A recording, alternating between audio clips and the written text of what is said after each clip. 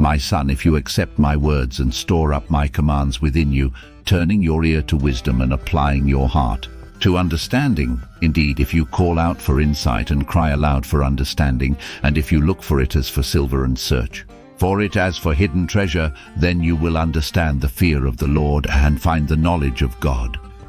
For the Lord gives wisdom, from his mouth come knowledge and understanding. He holds success in store for the upright. He is a shield to those whose walk is blameless, for he guards the course of the just and protects the way of his faithful ones.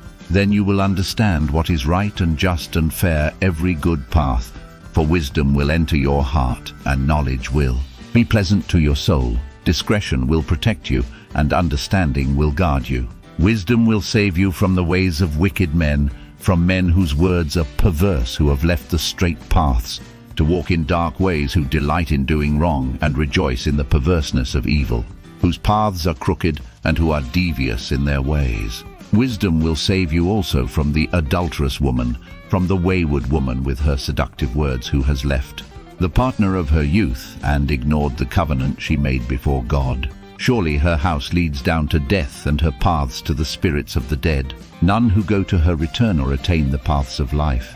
Thus you will walk in the ways of the good and keep to the paths of the righteous. For the upright will live in the land, and the blameless will remain in it. But the wicked will be cut off from the land, and the unfaithful will be torn from it.